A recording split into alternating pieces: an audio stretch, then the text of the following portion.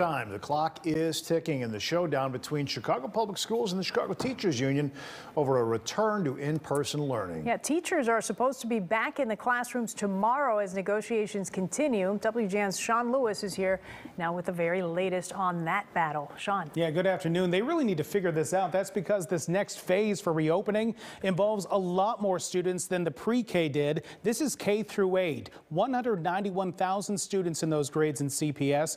Just 71,000 of them have now opted to return to class. The rest, more than 63%, will remain remote. CPS wanted teachers back yesterday to prepare for this. They said no. The teachers union maintains it's not safe for them to go back inside.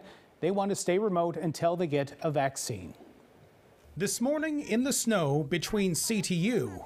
There is no clear plan for us. And CPS. As a school system, we cannot do this work alone. It is an unsteady road for parents and students trying to figure it all out. It's all about the kids. Myra Nussbaum feels caught in the middle this morning, bringing her daughter to Columbus Elementary for class, something they've done for 2 weeks since pre-K and cluster programs went back to the option of in-person learning. In an email last night from CPS, they said pre-K would be open. So we showed up ready to go to school and nobody was there to greet us. Well, the janitorial staff was there in full force, and they were really apologetic to tell us that there were no teachers in the building. Nobody had come in today. It is perhaps a nod to solidarity amongst CPS teachers, but it is just the latest hitch in the ongoing dispute between CPS and CTU during the pandemic. Last month, the CPS plan brought K through 8th graders back on February 1st. That is next Monday. But this past Sunday, CTU members voted to defy that. This city has failed people when it comes to this coronavirus over and over again.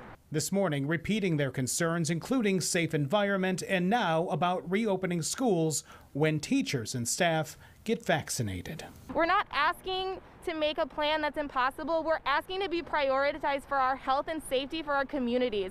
Last week, CPS put out a timeline for vaccinations, saying that will likely happen in mid-February. I truly believe that the plan that we have in place prioritizes the health and safety of our students and our staff. We would not make a decision to return to in-person instruction if we didn't think we could do so safely. For parents, it's a struggle. Oh, I give it an F. I am so frustrated. Advocating for their kids and trying to support those who teach them. I just hope they can get it sorted out. They can come to an agreement. This afternoon, Myra got another email from her daughter's school saying that they're, quote, experiencing an unexpected teacher and teacher assistant absence. They're trying to get substitutes to come on in. Back to the big picture now. CTU says it's not going to strike because teachers can continue to teach from home.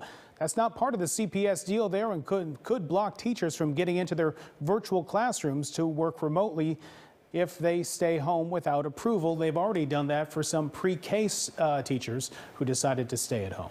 Okay. Sean Lewis, thank you for breaking it down for us. We appreciate it. Up next here on the WGN Evening News at 4.